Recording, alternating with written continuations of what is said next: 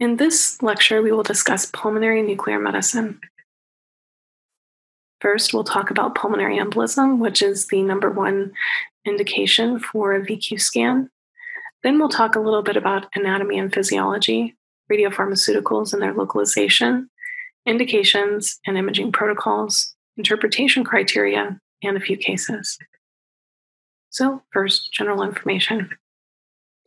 PE is fairly prevalent in our hospitalized patients. And if we look at all of the hospitalized patients between 1979 and 1999, 0.4% of these patients actually had PE. It ends up being about 600,000 cases a year in the US.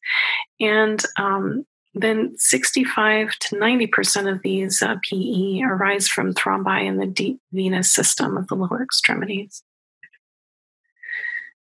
It's important to diagnose pulmonary embolism quickly because the mortality rate is high, approximately 30% without treatment. That falls dramatically to 2 to 8% once patients are treated. We're all aware of the risk factors: immobilization, surgery, stroke, paresis, or paralysis, history of prior venous thromboembolism, malignancy, smoking history, etc. Genetic predisposition is something we should also keep in mind. Factor V Leiden mutation is fairly common, and if we have increased factor VIII, we can also identify some genetic predisposition there, as well as protein C and S deficiencies. Those proteins are involved in breaking down clots. So just a reminder of our clotting cascade. It may bring back bad memories, I don't know. Now, symptoms. The most common symptom, of course, is dyspnea, and that's followed by chest pain, cough, thigh pain, or swelling, and wheezing. Cough and wheezing don't necessarily come to mind as readily as some of the other symptoms here, but good to keep an open mind when we're evaluating these patients. Signs, of course, can be things like tachypnea, which is most common, tachycardia, rales, decreased breath sounds, etc. The D-dimer is often drawn in the emergency department. We know that its negative predictive value is very high, which is great, but the sensitivity is also very high. Specificity is unfortunately low. And we also shouldn't be drawing D-dimers in patients who have things like recent surgery or trauma or burns. Dr. Wells out of Canada came up with a pretest probability calculator here that helps us to understand if we have a low, moderate, or high likelihood of PE in patients. We can add in the D-dimer and have an even better understanding of that. A chest radiograph. A chest radiograph is essential before a VQ scan. It's preferred if it can be within 24 hours or whenever they have had their change in respiratory status. It's needed for interpretation with some of our interpretive criteria that we'll go on over later. And it might reveal the case or the cause of dyspnea, things like a pneumothorax, if the patient's getting CHF or what have you. Anatomy. The lungs, of course, are covered by pleura, separated by the mediastinum and the abdominal cavity. In the right lung, we have the upper, middle, and lower lobe, and in the left lung, the upper and lower lobe. These, of course, are further divided into our bronchial tree, and then we have bronchopulmonary segments which mirror these. So in our a PE diagnosis for VQ, we need to see things that have a segmental distribution when we're looking at our perfusion images. If they're non-segmental, they're not a problem.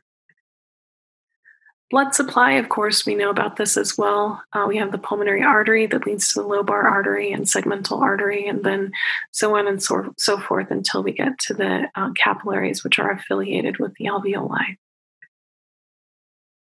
Physiology, we of course know that the alveolus is the functional unit of the respiratory system and gas exchange. We know that we release carbon dioxide and um, welcome in oxygen in that area as well.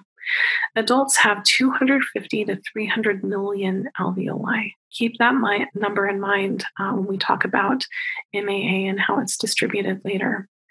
I will say also that the lung has the uh, function as a filter as well. We don't talk so much about that, but it's important. Um, Indications. The ventilation and perfusion study for diagnosis of pulmonary embolism is, of course, our number one indication. We can also estimate regional perfusion and predict a postoperative pulmonary function after lobectomy or pneumonectomy. We'll talk about some other indications a little bit later. But first, radiopharmaceuticals. So this is a photo micrograph of the MAA particles. They're kind of irregular looking and they can clump. The particle size is about 5 to 100 microns. The majority of these are going to be about 10 to 30 microns. And the number of particles that we give are 200 to 500, so quite a bit lower than the number of alveoli that we have. The way this works is capillary blockade. So these particles will lodge in the precapillary arterioles of the just before the alveolar capillaries. And then we're able to kind of get a feel for the perfusion based on causing these microemboli. The particles themselves are fairly malleable and they will eventually go away. The physical half-life of technetium 99M, of course, is 6 hours. The biological half-life with this particular radiopharmaceutical and how it's distributed is about 2 to 4 hours. The dose that we give our patients is 3 to 5 millicuries, and we can also calculate the megabecquerels if we were so inclined by multiplying by 37. And the critical organ for this perfusion agent is the lung, which makes sense, of course. So when we are injecting these patients, it's very important that they be supine. Remember that when patients sit up, the perfusion goes to the bases of the lungs. There's an effect of gravity there. So when we have patients supine, we minimize that perfusion gradient, and then we won't get artifactually reduced perfusion to the upper lung fields. We'd also like the patient to be quietly respiring, if possible. And we like a peripheral vein also, if possible. We inject slowly, and then the injected volume is at least 1 to 2 milliliters, and then we flush. And we never withdraw when we're injecting to a patient. And we always remember to agitate the syringe or shake it up a bit to minimize the effect of clumping and things like that, which can cause so-called hot clots. And if you remember from Mettler, this is the figure that's used there to describe that. So you can see these areas of increased activity, which are related to improper injection technique. We have a few precautions, things like pulmonary hypertension, because these patients have a limited pulmonary vascular reserve. We want to ensure that the dose is a little bit lower as far as the particles are concerned. We also want to ensure that we're not occluding as many capillaries, because we might have an acute exacerbation of the condition, sort of theoretical. And then we also want to make sure that for our right to left shunt patients, where we would see immediate renal activity or brain activity, that we're not giving as many particles there, because we don't want to clot in those end organs. So we can actually see a variety of end organs sometimes in these patients with right to left shunts. The brain is the most specific one. So if there's a concern for a right to left shunt, you definitely want to get a view of the brain. But you can even see organs such as the heart, kidneys, and a variety of others. Rarely you're going to see the heart. For these patients, we like to give half the number of particles. So pulmonary hypertension, right to left shunt, half the particles. You can also just give half the dose in general. And for pregnant females, we lower the administered activity because we want to reduce the radiation dose. Most places will give a 1 millicurie dose, and they may only do perfusion. And we will do a longer scan time to get more counts over time. Since the count rate's going to be much lower, since they're not receiving the same amount of activity. So this is an example of a right to left shunt. We can actually quantify the percent shunt if we do a whole body image and then select regions of interest, et cetera. Our ventilation agents are xenon-133 gas. This would be a half-life of 5.3 days, an energy of 81 kilo electron volts. This low energy can have associated soft tissue attenuation. The dose is generally going to be 10 to 20 millicuries, and the critical organ is the trachea. So there's a few different phases of the ventilation for xenon-133. The first, breathe in, and ask the patient to hold their breath as long as they can for hopefully about 20 seconds, which is sometimes hard for these patients who are short of breath. And this will help us to detect ventilation defects. And then the equilibrium, where the patient is breathing both xenon and air. And then finally, washout. The xenon machine is stopped. There's not as much pressure when the patient is breathing against it. And we reassure the patient that oxygen is flowing and at the same time. But sometimes it can be a little anxiety provoking since it feels like they're breathing against some pressure. For the washout phase, though, that pressure feeling stops, and then they're able to give us information on the images at that setting if there would be air trapping and things like that. Krypton 81M is another gas type of ventilation agent that we have. It has really nice energy, and there's no beta associated with this at all. It's really preferred for pediatric patients. It is very expensive, so it's not often used. Another agent that we have is radiolabeled aerosol, technetium 99M DTPA. The half-life here is 6 hours. Principal energy 140 keV, just like with any technetium 99M radiopharmaceutical. The dose here is going to be about 30 millicuries, but really only about 1 to 2 millicuries actually make it into the bronchi and the lungs themselves. So this delivered dose is probably more on the order of 1 to 2 millicuries. The nice thing about this is instead of doing just quick images for a few minutes, this is going to be able to be done in all projections. Of course, this will be done before the perfusion imaging for all of our ventilation agents if we can, and because it will be overshadowed by the technetium 99M MAA activity. However, we do sometimes see a little bit of shine through of activity in central deposition of the airways, especially in patients with COPD. The half-time clearance, it can be variable depending on if the patient is a smoker or a non-smoker. For all of our ventilation agents, we're basically localizing a compartment. So we're putting gas into a compartment or aerosol into a compartment. So the radiopharmaceutical localization pattern is called compartmental localization. Ventilation agents, there's some advantages of radiolabeled aerosols.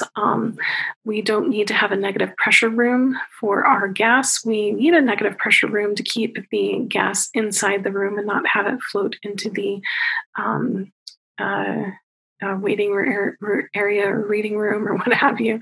But just kind of nice thing to not need if you can help it. We also have the ideal imaging energy with technetium 99M, and a small amount of activity is delivered with the radiolabeled aerosol. So, indications and imaging protocols. We already alluded to some of the indications, but pulmonary embolism, of course, is by far and away our most common use of VQ. We can also evaluate the cause of pulmonary hypertension, which can be pulmonary embolism. We can document the degree of pulmonary embolism resolution. We can quantify perfusion before pulmonary surgery for lung cancers or prior to transplant. We can also evaluate lung transplants, congenital perfusion abnormalities, and evaluate chronic pulmonary parenchymal disorders like cystic fibrosis. Planar VQ is generally performed with a dual-headed gamma camera. We do these so that we can get two pictures at once. So they're 180 degrees from each other.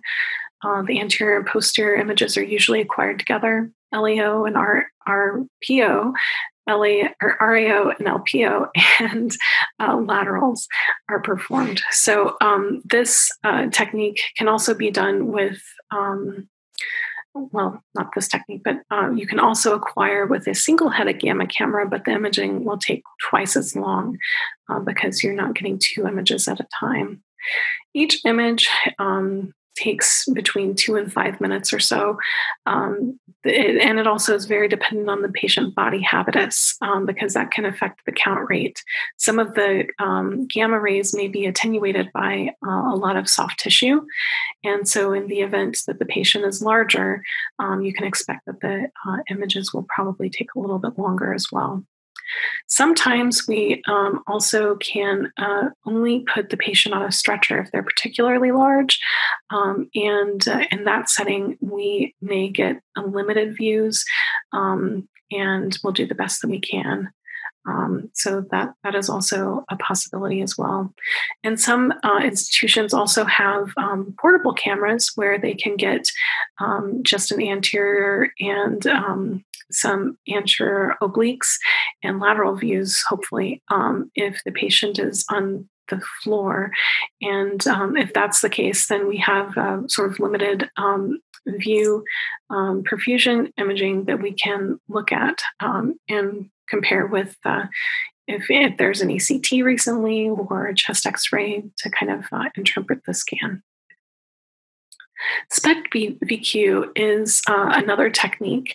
A SPECT is a single photon emission computed tomography, and that's basically sort of the reverse of a CT, if you will. Instead of putting electrons through the patient, you are getting gamma rays coming through the patient to the camera. And this is a 3D image of the perfusion of the lung or ventilation as well. So SPECT VQ is more sensitive than planar VQ. Some have suggested that this is a drawback because the lung is a filter, and we all probably throw a few clots at the end of the day after working in a reading room. The SPECT perfusion can also be performed in conjunction with the SPECT CT. And then we can also do DTPA ventilation if we would like. One of the other agents that's available in other countries called Technogas is much preferred to DTPA because it doesn't clump and it's beautiful. So hopefully someday in the United States we'll also have Technogas. And then if we are performing SPECT VQ, we will be able to do it a little bit better. Interpretation criteria. So when we are looking at perfusion defects, we need to know the size of a defect.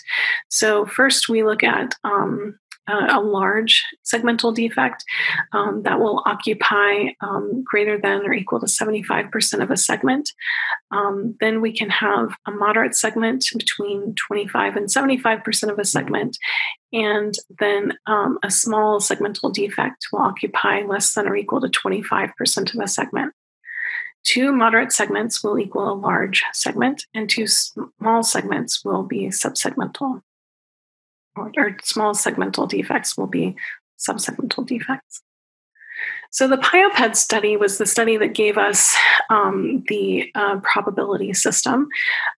And sometimes that can be a little bit difficult for our clinical colleagues to understand, but there is a way that we can put the clinical and the scan probability together to give a final probability.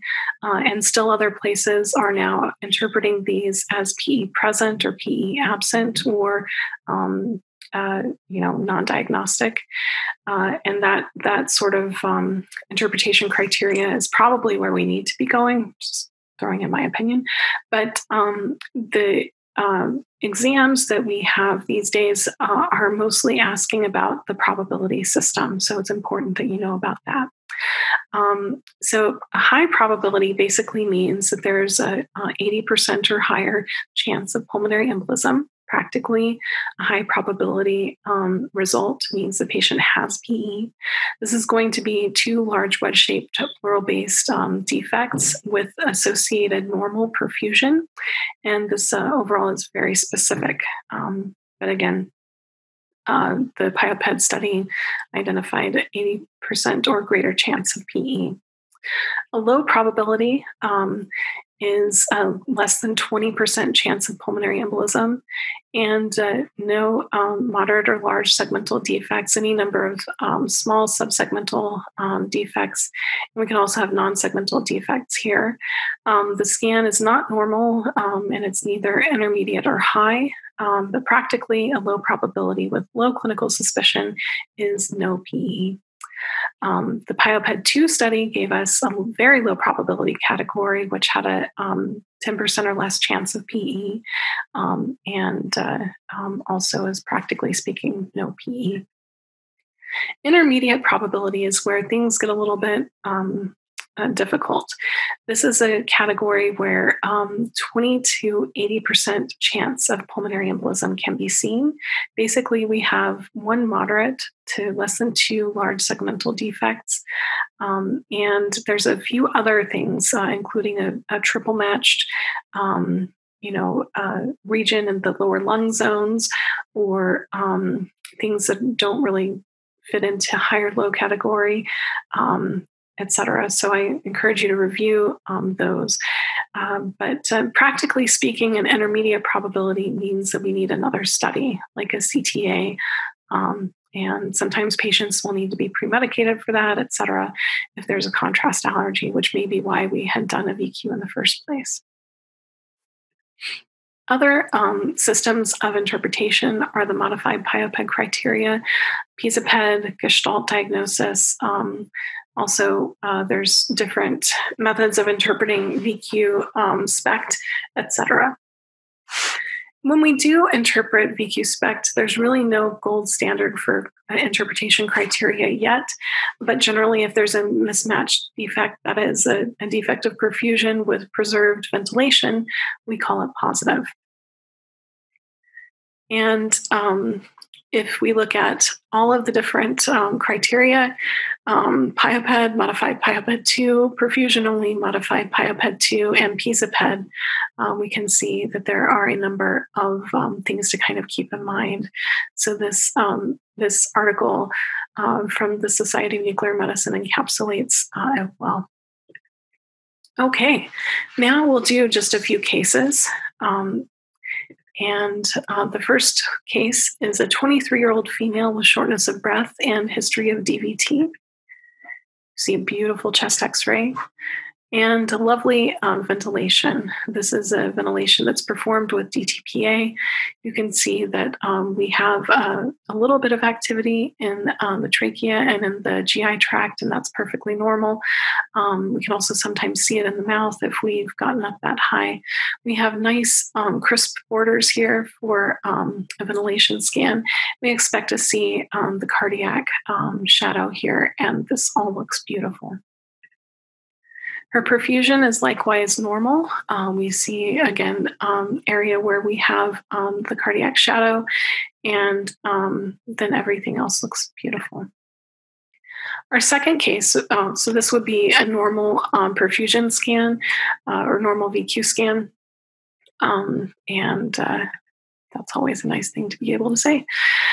Second case is an 88-year-old female with a DVT following a hip fracture. And this is her chest radiograph. See her heart looks quite enlarged. Ventilation here, we see a little bit of central clumping and maybe a few ventilation defects at the bases of the lungs.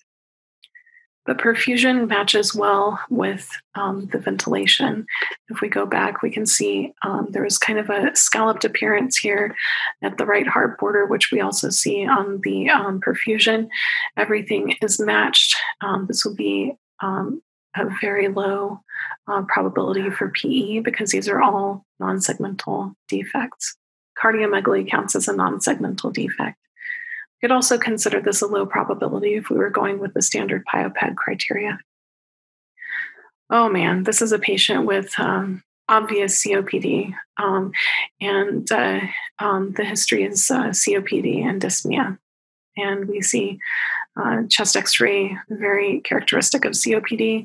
This is a ventilation study done with DTPA that is also common in appearance in patients with COPD, this kind of heterogeneous, clumpy looking appearance of the aerosol getting within the lung. And then this patchy alterations in perfusion that we can see with our COPD patients. If we go back and forth between the ventilation and the perfusion, we see the perfusion overall looks better than the ventilation does. There's nothing that appears to be mismatched. But this would be a low probability because this is a heterogeneous perfusion that we see quite commonly in our patients with COPD. All right, here's another patient with COPD prior to lung transplant. So this is a patient who we would be evaluating, in this case with xenon. For our COPD patients with xenon, we can do an extended washout and get a little bit better feel of their lungs. In the wash-in images that we see here, we see a paucity of activity in the upper lung zones. Our equilibrium images, we're starting to see that activity get a little bit more superior in those lung zones. And then finally in washout, you see that there's, I think this is the extended washout, significant air trapping bilaterally. So not looking beautiful from the ventilation point of view. And the perfusion also looks fairly poor. So we have reduced activity in the upper lung zones matched with the ventilation findings, very typical appearance of COPD. And in this setting, we can also take the anterior and posterior images and do what's called a quant lung or quantification of perfusion and do some calculations to identify how much perfusion is in each lung if we were so inclined. Next, we have a 21-year-old female with chest pain and dyspnea. And here we have a ventilation that's performed with xenon, no significant air trapping, nothing in the way that looks terrible. But we're seeing an entirely missing left lung. We noticed on the chest radiograph here that the heart looks a little big. It's not completely obvious on the chest radiograph, but this patient also had Fontan procedure, has Fontan circulation basically. And when we inject in an upper extremity, we'll often see only one lung. It's better to inject in the lower extremity if you have the history. And the CTA can look the same way. We can only perfuse one lung based on how the plumbing is, so to speak. In the way that we interpret this, if we have perfusion to only one lung, this is another intermediate probability examination. And instead of sending this patient to a CTA, the patient went on to the next day have an injection in the foot, and the perfusion to the left lung was also normal. Next, we have a 54-year-old female with dyspnea and decreasing oxygen saturation. Here's the radiograph, the anterior ventilation, and the posterior ventilation. So the ventilation shows us that it looks fairly normal. In the single breath image, equilibrium and washout don't show much in the way of air trapping. And then on the perfusion images, we see a giant chunk missing in the right upper lung field, and that corresponds to the right upper lobe. So this is a lobar mismatch, also meeting criteria for intermediate probability of pulmonary embolism. Effectively means we need another study. So when we're missing perfusion to a single lung or a lobe, there's a variety of different things that can cause that, not just PE. So we could have a mass that's compressing a vessel and a variety of other things. So just kind of keep that in mind, which is why it's intermediate and not high. The next patient is a 51-year-old male with respiratory failure. He's intubated in the ICU. We were only able to get these 3 views, but we can see a variety of peripherally based large segmental perfusion defects that are seen in multiple projections. And effectively, this is a high probability of PE. And then we have a patient who is 73 years old, a female with dyspnea.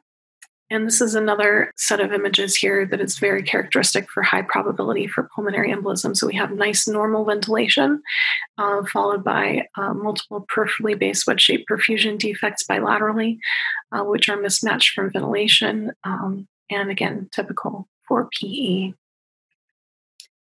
So that's all I have for you today. Take-home points for this lecture are really to know the mechanisms of localization of radiopharmaceuticals, know the indications, and understand interpretive criteria. Take care.